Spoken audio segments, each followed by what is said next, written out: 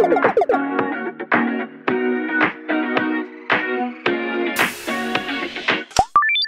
everyone, welcome back to Unity Roundtable, a series where we discuss Unity-related news, tips and tricks, tutorials, and more. Despite all the bad decisions that Unity and its CEO have been making lately, the game dev world carries on, and I think we should take a break from all the negative press to discuss the changes coming to Unity 2022.2 that are now available for testing via the Unity 2022 beta release. There's a lot to cover, so I've split this update into 2 Unity Roundtable episodes, with part 2 coming in just a few days. In this first part, we'll cover the latest workflow enhancements that were brought to the high definition and universal render pipelines. With the addition of Forward Plus Rendering in URP, you can now incorporate a larger number of lights than the current limit of 8 lights per object in your scenes. Simultaneously, the performance of rendering in your projects scales better as the number of lights and objects increases. You can also select Forward Plus as a renderer of choice the same way you toggle between the current forward and deferred renderer. The new rendering layers allow you to filter and configure how different objects get rendered and how they are affected by various rendering options in a scene. Unity layer masks are shared and used for various purposes in a project, including physics and application logic. Rendering layers allow for a better workflow by separating rendering masking concerns from other masking behaviors in a project. This change allows you to filter and configure how different objects get affected by different decal projectors in a scene. Decals are useful for adding extra texture details to a scene, especially to break the repetitiveness of materials and their detail patterns. A decal projector affects all meshes in a scene by default, which can be less than ideal sometimes. With decal layers, you can now decouple meshes from specific decal projectors in your scene.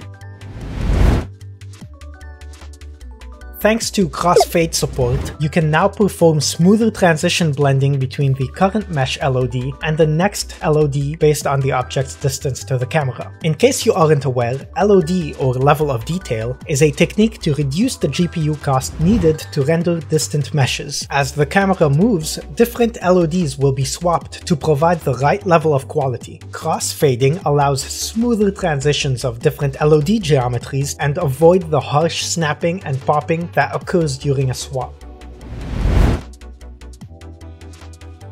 This change provides tooling to assist you with upgrading your existing projects from the built-in render pipeline. Unity has made various improvements to make the upgrade tooling more robust and useful to you. In this update, Unity has further improved the usability and performance of the converter based on community feedback from projects with a large number of assets.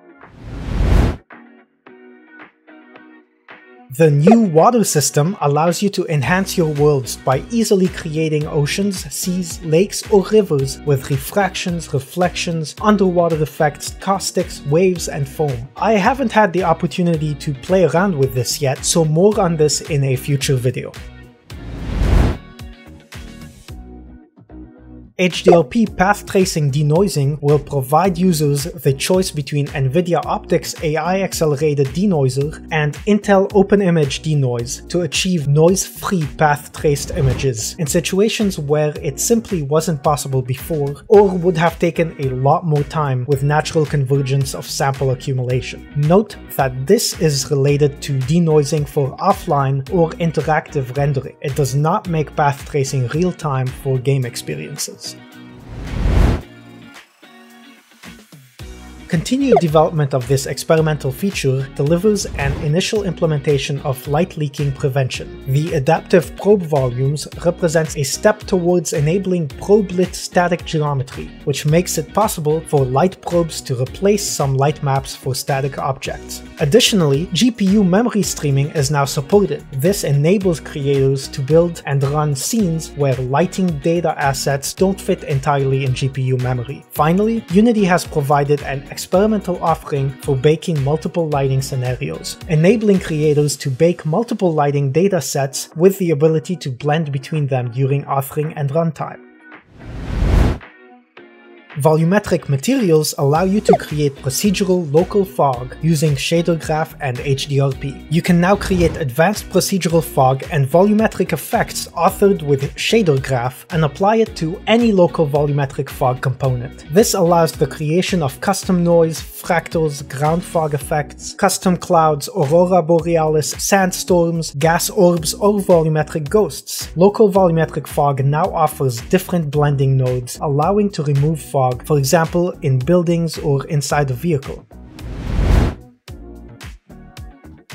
And finally, the full screen master node allows shader graph to be used to create materials for full screen effects inside a custom pass or a custom post process. You can easily retrieve scene color and buffer data to freely change colors, add highlights, or any other custom-made filters. Samples have been added to the HDRP package with different use cases of full-screen shader graph, such as edge detection, night vision, and color blindness filters. Shader graph can also now be used for custom render textures as well. This allows easy authoring of dynamic textures that are key in the rendering of effects such as TV screens, dynamic snow, or sand deformation, or even water interaction. The high-end cinematic eye shader with caustics and high-quality PCSS area light shadows developed by Unity's demo team and used in the Enemies short film are now integrated with HDRP. In the next video, we'll cover some productivity changes, editor changes, updates made to performance insights, various platform optimizations, and a quick dots update. Stay tuned for part 2 in just a couple of days. And that's all we've got for you today. If you liked this Unity Roundtable update, make sure you hit the like button and subscribe if you're new to the channel. Unity Roundtable is powered in part by my patrons, the Dummies, and you too can join the Dummy Army by supporting me on Patreon. You can also join us on Discord via the link in the description below. Thanks for tuning in, see you in the next one.